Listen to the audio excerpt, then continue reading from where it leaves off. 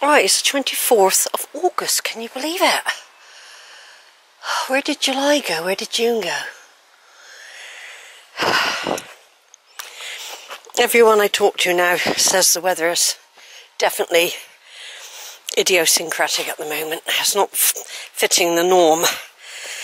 And it's so variable. But anyway, it's a Monday. Tomorrow is supposed to be absolutely horrendous. That's what I'm saying. It changes daily. Big time. Tomorrow is supposed to be hurricane winds, terrible weather. Then it goes all calm Wednesday, so I can get out Wednesday. I'm hoping to do road barrow tomorrow, Wednesday. I'll do tree work, family tree work and ancestry. Fortunately, I've got lots of indoor stuff I can do. But any window of blue sky and sun and no rain and I'm out, I'm afraid. It was a long winter. I mean, I go out in the winter anyway. I go out. It's only the rain that stops me doing anything. To a certain extent it does, because I've still got to get some really good waterproof shoes for walking.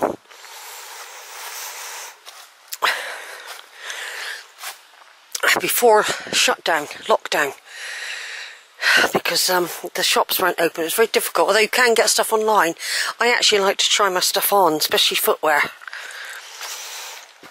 I'm making use of the old pairs I got now, which are really having to be padded out with thick insoles and foam heel supports, because they're actually worn away and got holes.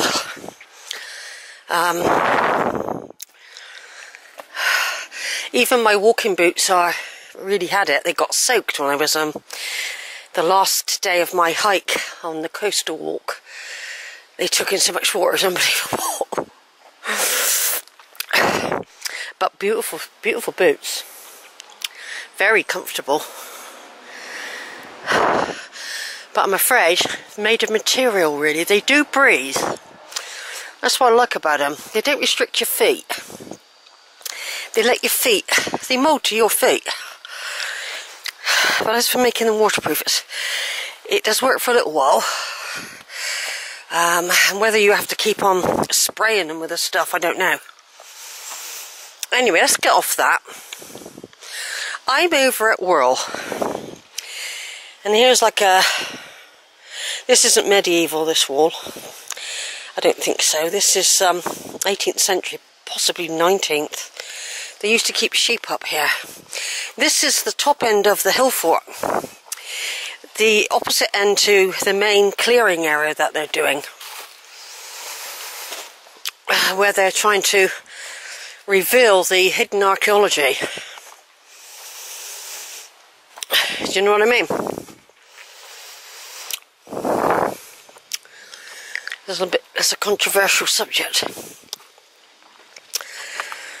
Anyway, on some of my walks I've decided to do Tales of Sheila's Field, which is sheltered when I've got a quiet place. I'm not going to start it today, but the examples will be, there's always been climbing the trees, building rafts on the ditches, catching elvers in the ditches, hide and seek in the ditches. There's the railway line. That's another little story where we used to flatten either pennies or halfpennies to make them look like pennies. You put them on the railway line and the train would go over them and spread them out for you. We used to jump the lines to get over to the other side where there was the old brickworks, where there was old huts and buildings and places to explore. But dangerous. My sister Margaret actually got her foot trapped once, and fortunately somebody rescued her and got her out in time. So it was never ever a safe thing to do. But I don't expect kids still do it now. But that's another story. The railway The railway hotel. The spooky railway hotel where us kids love going in. The field incorporates lots of childhood stuff. Dunware pits, for example. Even though we call it the field, things would start in the field and that was the base. So we had Dunware pits where we used to roam about. And sometimes during, close to bonfire, we used to go and cut down the odd little tree and drag it along by the railway line back to our base, the field. We all used to carry little axes, you know, near bonfire time. Or matchets. Yeah, they were quite wild times. Catapults. I was very good with a sling. I was only little blonde-haired girl. Little scallywag. Little rascal. I refused to be called, always have done, be labelled tomboy. Because I wasn't, I was Sheila. So I didn't like being given a title. Even then, as a child, I didn't like it.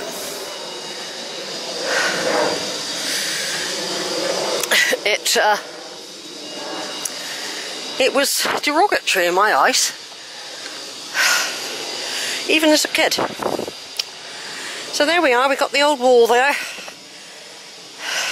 Behind there, that drilling noise is the quarry. There are quarries dotted around up in this hill fort. Victorians used it a lot.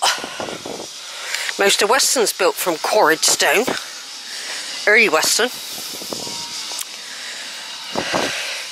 Anyway, so what I'm saying is, over some of the walks, to make them a bit more interesting, well, they might not be for people, I'll do a little bit of local history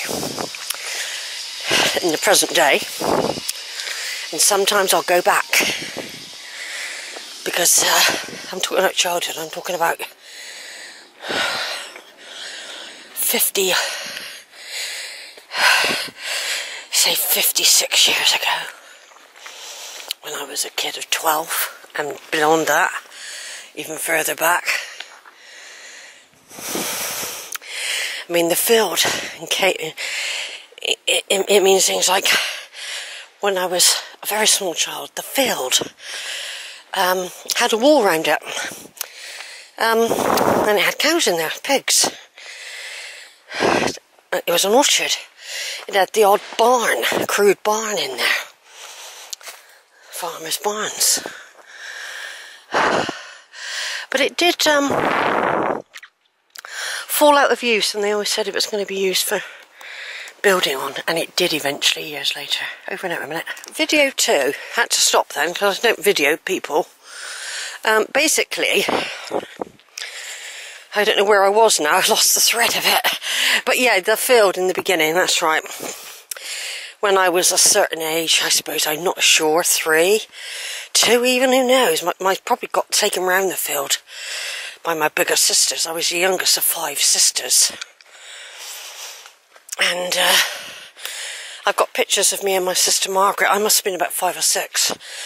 Sat together on one of the boughs of a big apple tree. In black and white it is. And I've got several old photos of ours back in those times. I've decided I'm going this way first rather than up there. I'm going to come back that way and then go up the middle, or up the middle and then back. That's what I'm doing. I'm having a day up here. So because I'm talking now, I'm going to carry on down this little lane. Meanwhile, up there is the golf course. I'm not going to wander in here, but basically in just the other side of that bush, that's where the quarry is. And there's the golf course there, which I'll just pop up to briefly.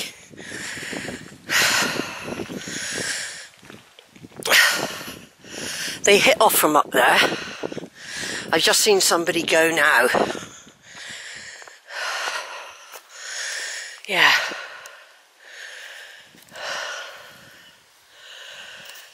Somebody gone now.